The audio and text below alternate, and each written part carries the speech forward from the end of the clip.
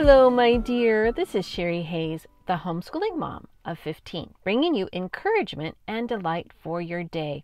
So, wash the dishes, fold the laundry, nurse the baby, or just sit and sip some tea while we dive into the good life in Jesus.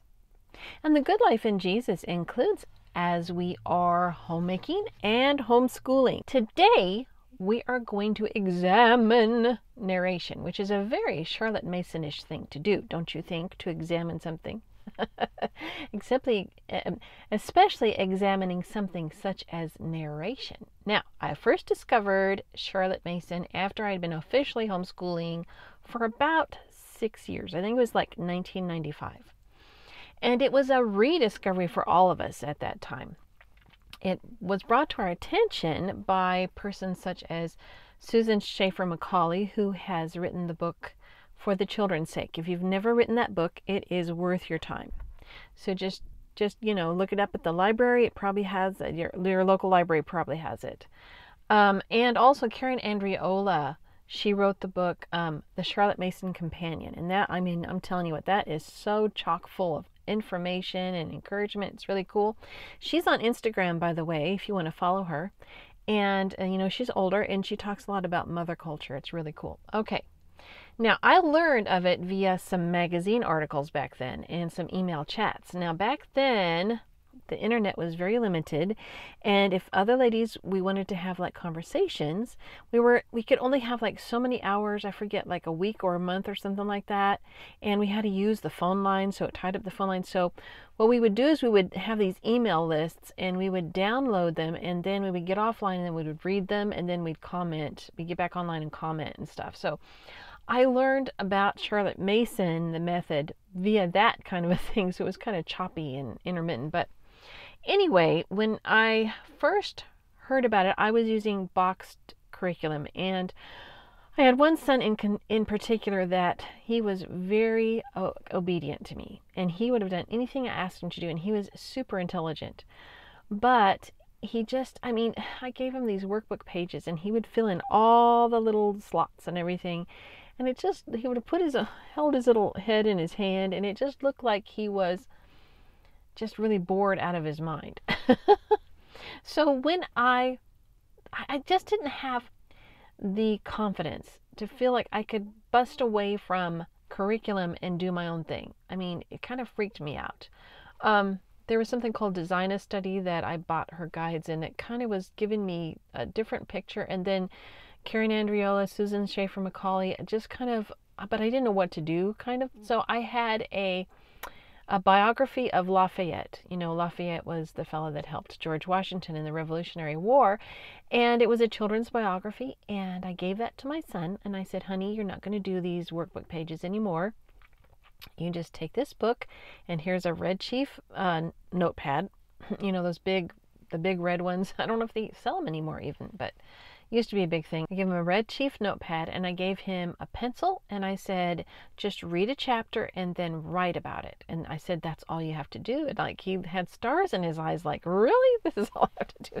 It just restored the love of learning for him. So it was a breath of fresh air in our homeschooling. So anyway, what is narration anyway? People want to know, because that's kind of a vague thing to say. Oh, you just do Charlotte Mason narration. And everybody goes, what in the world are you talking about?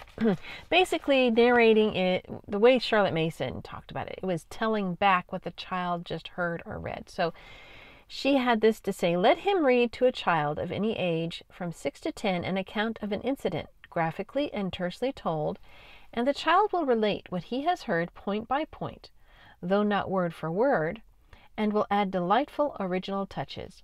What is more, he will relate the passage months later because he has visualized the scene and appropriated that bit of knowledge. So when you look up the definition in the dictionary, to narrate means simply to tell a story. Like if you're watching a movie and in between the action, someone will be telling like different things that happened and, bring you up to snuff on what's happening in between the action scenes. That's called narration, right? So a narrative is simply a recounting of what has occurred. Okay, so you could say that like the history books of the Bible are narratives, right?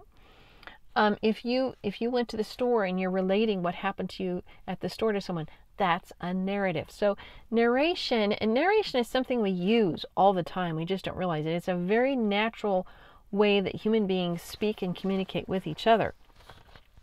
So when we think of narration with homeschooling, we'll talk about it more, but you don't have to just do it with a book and a chapter, right? You don't. Okay, so what is narration for anyway? Narration is for increasing comprehension so that a child can have a better understanding. That comprehension is one of the major things that teachers have trouble with in schools, is that kids can read a passage, but they don't understand what they're reading. They can't recall it. They can't take information from it. If you get children practicing narration, it'll just come naturally. Okay, it increases memory. So a person is able to recall details and information. It increases engagement, okay?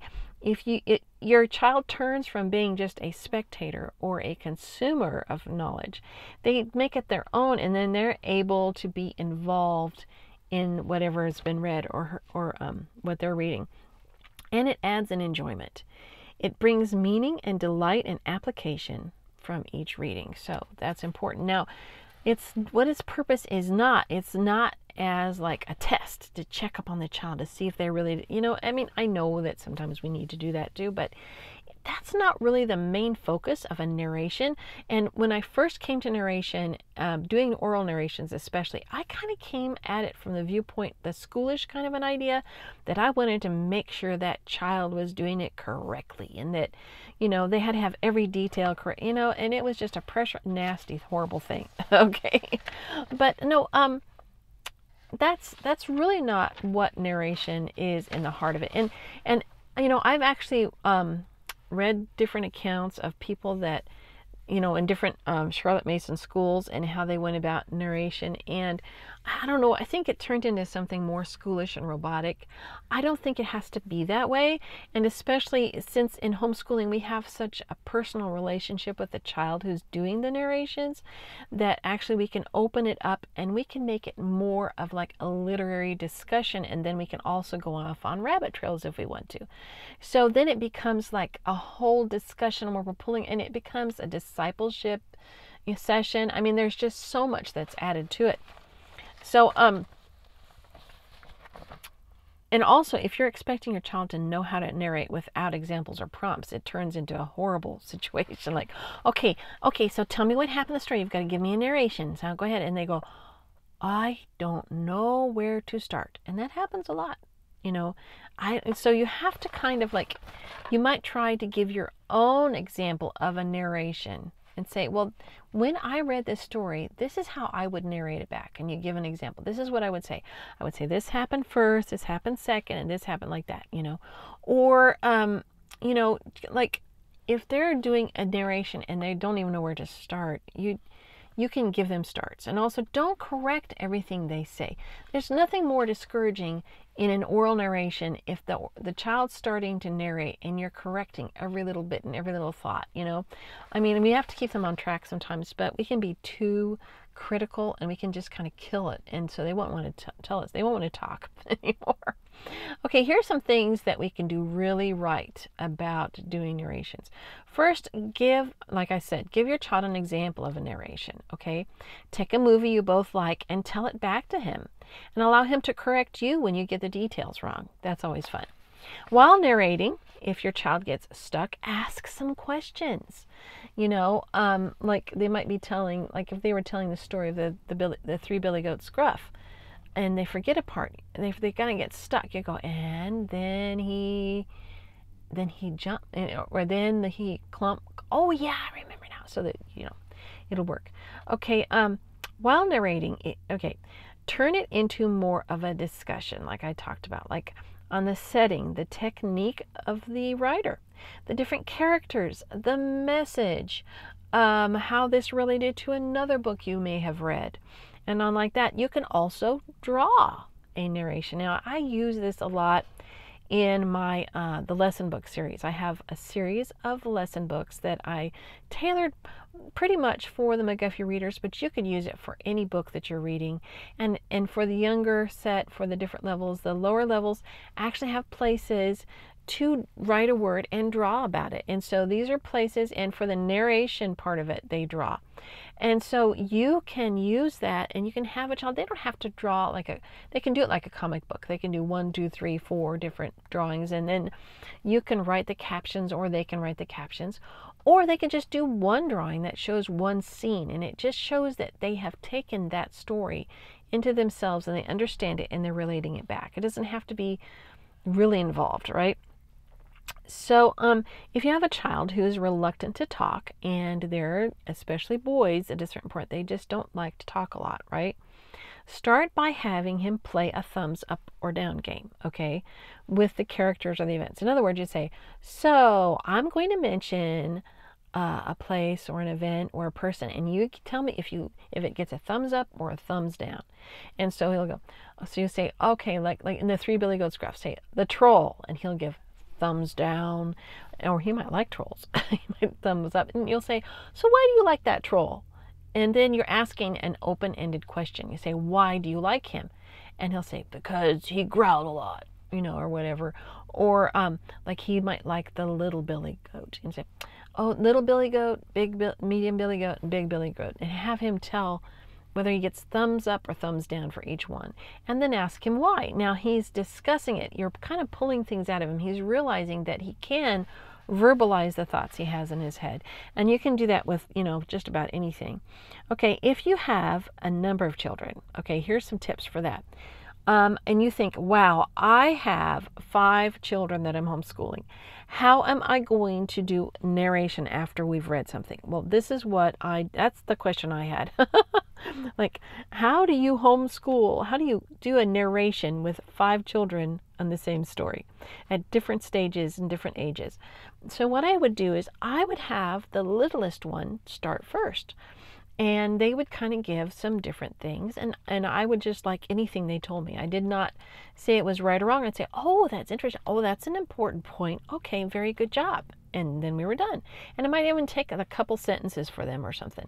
And then we would go to the next person up. And I'd say, well, you can start from the beginning, or I can say, do you have anything to add? And I know it's technically not the exact correct thing, but it was really good because it caused also the older children to have patience and to have understanding for the little kids. And oftentimes when the little kids did it first, we'd all have something to kind of make us giggle, the cute things they would say. But then we learned patience and we learned understanding. And the older kids then, sometimes when it was their turn, then the basic facts had already been done so that they could delve in more into the more spiritual or emotional or philosophical side of a story, or like an application of its meaning. So it kind of helped everybody doing it that way.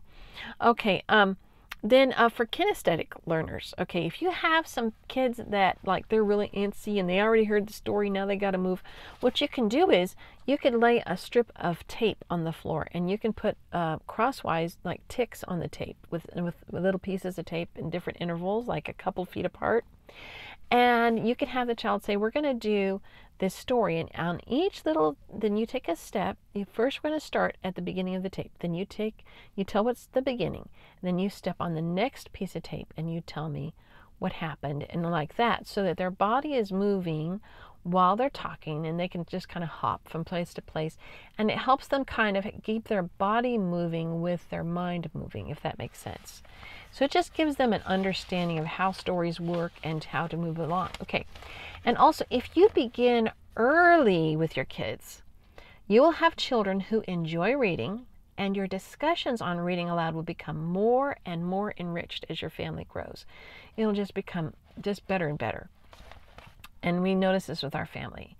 I only have 2 children that I'm actively homeschooling. But even the children that have grown up and come home, we have these discussions all the time, these big, lengthy, long discussions on like a movie they've watched or a book they've read or something, because we're used to doing that with each other. It's become like a family, a hallmark of our family. It's like a family, like some families, they get together, they might do, I don't know what they do, but play video games. I don't know. I'm not saying that's bad or good or whatever. But in our family, Like we'll eat a meal and we'll sit and we'll just talk and we'll discuss things, and it's just really a lot of fun. So this is something very important that will help you too, because you might have like a 6 or 7-year-old and maybe 4-year-old, whatever. And you're thinking, how in the world am I going to get this child to write a narration? And you don't have to. Wait till your child is like 9 or 10 to have them write them. Until then, have them do all of their narrations orally or with a drawing. You do not have to do the lengthy, long drawn out writing. You know, it's like I have a 14-year-old daughter. She's just now writing longer narrations. She's a talker in her language. She likes to talk about everything, but she doesn't have to write, right? And I know you have some like that. So what you do is you don't force them to write it out until they get better at writing, you know, in general, right? So anyway, and they do develop better writing skills as they do the narrations. So it's a gradual thing. It's not like, okay, so we did narrations for a whole month. How come they're not writing, 10 pages? No, it's a gradual little thing, and it doesn't seem like much when they're just writing 2 sentences, and then they go to 3 sentences, and then they go to a paragraph, then they go to 2 paragraphs, and then they're going to a whole page, okay? I know it doesn't seem, it's these little tiny incremental things, but it does add up over the years, okay? And it really does pay off in the end. Now, I use the McGuffies for all this. Like, okay, so I read aloud to my kids, but I also use the McGuffey readers, so they read on their own, and then they narrate their stuff, with either a drawing or with a sentence or 2, or, wherever they are at. Now, so I have lesson books set up for that. I also have free lesson sheets on momdelights.com. I think they're in my freebies section. And so, I have done this for so long that our family, they just expect it. Everybody, even little kids, they totally understand it. If this is new to you, you can use my lesson sheets or my lesson books, and it will just really help you to have like a space and a place. It'll help because we're all used to that. I know I still am in some ways, used to having education fit into little boxes, And so if you use my lesson books, it'll really help. But eventually, you can use the same strategy. Now we're talking primarily about stories, right? Accounts, narratives, but you can use it for informational reading as well. Like if you're reading about, apes in the highlands or whatever, you can take that informational reading and you can turn that into a telling back, right? Everybody, you read it to them, they tell back these different information things, right? And you can train a child to narrate an article about snails, for instance, and he will be able to tell back what he has read and also write what he has read. And this is actually an informal essay. People ask me, how do you teach your kids to write essays? Well, this is how, right? At some point, you teach them the most basic essay format, which is a thesis statement, a thesis paragraph with 3 points, 3 paragraphs, each based on the 3 points in the essay, in the thesis paragraph, and then a conclusion paragraph, right? That's just your basic essay outline. But this is when you can give your child a subject or a thesis statement and have him do some research and write an original essay. That does eventually happen. But at first, it's just a telling back. So, I hope that this has given you some good ideas about narration. And, let me know. I'm going to have this on YouTube as well as Spotify and iTunes and all that. I also will be putting these notes on this podcast on my blog, momdelights.com. And you can leave a comment there if you have further questions about narration or other Charlotte Mason topics that we can cover. So, with that, I would like to give you something more. So sometimes, not all the time, but sometimes we will have an uproar in our house and people will just be upset with each other. I don't know if you've ever experienced this. But some days it seems like just something is off and everybody is getting upset. and you're upset with your husband's upset with you, the kids are upset, and it's just a big, bad, awful thing. And there are lots of reasons for that. Sometimes people are ill, sometimes there's a change in weather, maybe you've been going through a time of stress. And so I don't want to narrow it down just to one little thing, but sometimes there is a spiritual element that needs to be taken care of in a family. And I want to read to you James chapter 3, verses 13 through 18. Okay. Who is wise, and this is, by the way, this is in New King James. Who is wise and understanding among you? Let him show by good conduct what his works are done in the meekness of wisdom. But if you have bitter envy and self-seeking in your hearts, do not boast and lie against the truth. This wisdom does not descend from above, but is earthly, sensual, demonic. For where envy and self-seeking exist, confusion and every evil thing are there. But the wisdom that is from above is first pure, then peaceable, gentle, willing to yield, full of mercy and good fruits, without partiality and without hypocrisy. Now the fruit of righteousness is sown in peace by those who make peace. And so specifically in this passage, I would like to concentrate on verse 16. So let me read that again. For where envy and self-seeking exist, confusion and every evil thing are there. And that word self-seeking is also understood to be strife. Okay.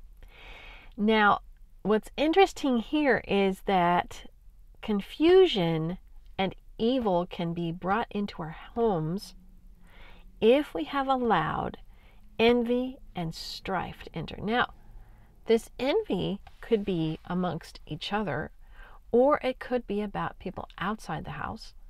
The strife, basically, to have strife means that you are trying to take care of yourself and your stuff and what you need and what you want, right?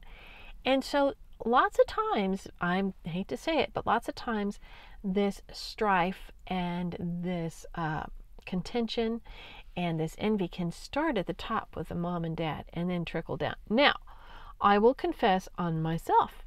At times, I will be working my little fanny to the bone, and I'll look over and my husband has been resting. Now, he has been working his fanny to the bone too, but he's just resting right now when I'm working. And so I will be envious of him that he is resting and I just need to rest. And why is he resting and I'm not? Now, that's a point of envy we don't often think about, is it? Envying someone resting when we wish we would rest. But that envy right there is an entrance for the devil then to have a foothold. And then you are inviting confusion and evil into your home. Now, maybe it's your husband envying or being striving or whatever, but I'm not responsible for that. What you can do is if someone higher than you is having envy or strife, then you can nip that thing in the bud. What the Bible says, not returning evil with evil, but with a blessing instead. Okay? And so that's how you can nip this thing in the bud and you can stop it. So lots of times what will happen, there will be some confusion, some strife, some just like an evil atmosphere. What I will do is I will take the fruits of the Spirit and I will pray those fruits of the Spirit out loud. Sometimes, if there's been a lot of strife and confusion, I'll grab my kids, or my husband sometimes will do this, and we'll get in a circle, and we'll just start speaking out the fruits of the Spirit. Love. Lord, we ask you to, we love you, Lord. We love your Spirit. We ask you to bring the fruits of the Spirit in our home right now. Love, joy, peace, patience, kindness, goodness, faithfulness, gentleness, and self-control in the name of Jesus. And we'll just speak those fruits. And, you know, we tried it, like I did it really quickly, but we'll try to say those really slow. Love, and we'll think about love, joy, peace, patience, kindness, goodness, faith-filledness, gentleness, and self-control. And you know what? we have prayed that and seen that, like that spiritual atmosphere that's dark and evil, it'll just poof, it'll go away. Because as we practice those fruits, and we actually are allowing God to well those up inside of us, right? Then what happens is we are dissipating the darkness and the other things. And you can't be full of envy and strife if you're concentrating on the fruits, right? And we will speak that, and like I'll have I'll see two people are about to go at it, like a teen and an adult, or dad and one of the teens or something like that, and I'll just see that it's bubbling up, and I will just pray under my breath. I'll just start speaking that, and you know what? It's just amazing. It's like the sky clears, and in just a few minutes you're saying, well, I didn't mean to say that. I'm sorry, Dad. Oh, I'm sorry, son. I know, I just misunderstood you, and poof, it's gone. So I hope that is something you can use, okay? And so the next time that things are starting to brew, just do the fruits of the Spirit, and and confess your sins one to another that you may be healed, right? So I am so thankful that you have listened to me today. I hope you got some stuff done. I hope this blessed you.